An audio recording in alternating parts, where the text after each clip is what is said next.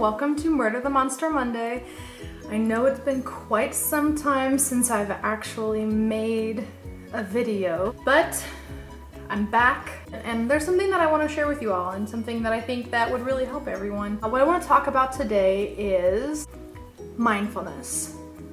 We are all so absorbed in either our phones and getting that email that we've been looking forward to, making sure that we buy that thing on Amazon, and you're lost in the eternal abyss that is Facebook. And then you're like, oh well, I've been on Facebook for too long, I should probably get off. Later, you're on checking your Instagram, scrolling and scrolling and scrolling and scrolling, and then you're just there forever.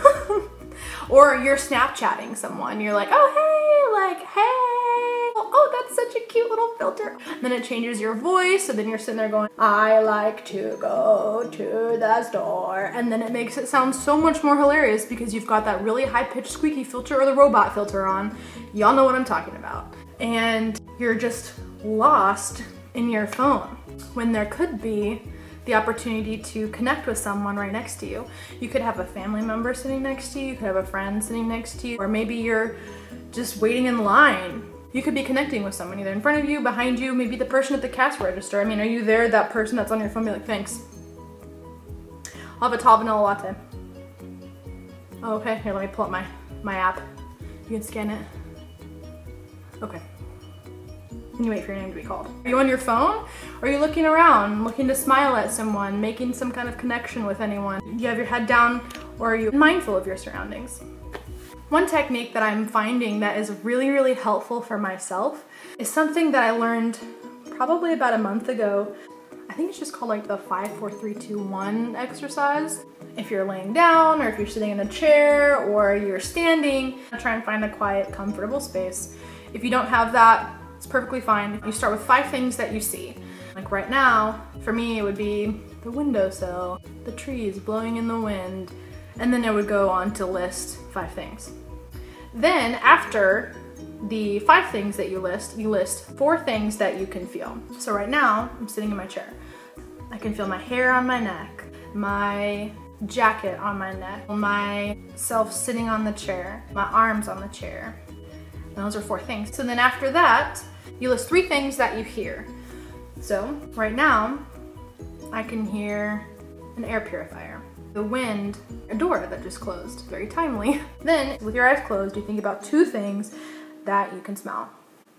This one is usually harder for me because I feel like usually there's only like maybe 1 thing that I can smell. And usually it's like my candle going. My candle going. Sometimes I'll be able to smell the grass, the freshness of the air, or sometimes I can smell a barbecue, but I can also smell the coffee that's in my hand. Different things like that. And then you think about 1 thing that you can taste. There's still that taste that is your mouth. If you focus on it, it does kind of have its own taste.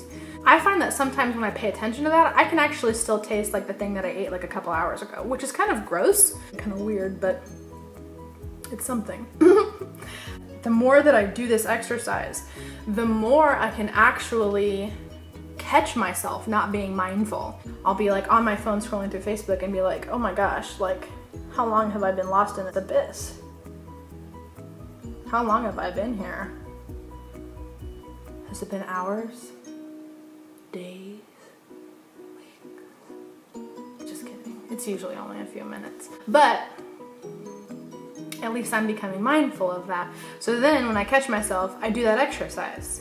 I stop, slow down, 5 things I can see, 4 things I can feel, 3 things I can hear, 2 things I can smell, 1 thing I can taste.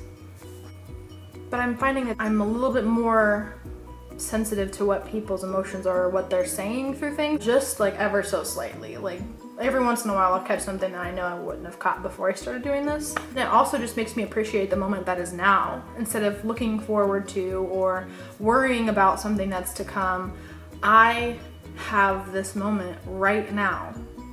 There's no point in worrying for the future. I can just be in this moment right now with my family, with my friends, even just by myself, enjoying the solitude. I'm finding that that is really, really, really helpful for me.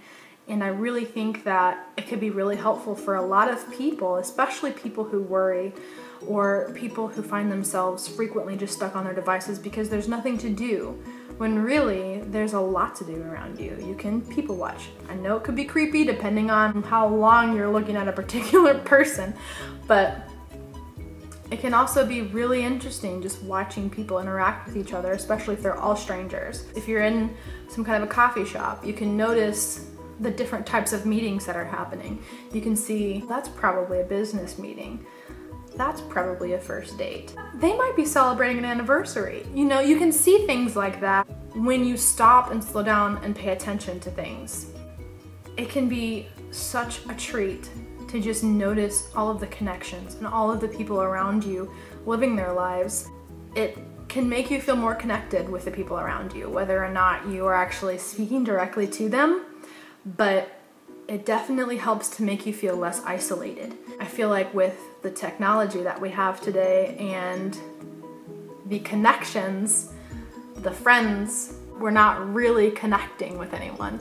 It can be such a beautiful thing resonating with someone. If you're on the same page about something and then that clicks in your conversation, it can be such a joy.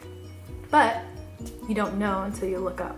That's the Murder the Monster Monday for today. I hope that that helps you. Mindfulness. So if you can think about it throughout this week and you catch yourself not being mindful, maybe just stop and take a minute. Think about doing the 5 things that you can see. You close your eyes. 4 things you can feel, 3 things you can hear, 2 things you can smell, and 1 thing that you can taste. And I hope that that helps you. I hope that you can maybe make a connection this week, or maybe like think to look up and see someone and smile. Anyway, I hope you all have a wonderful week. Bye!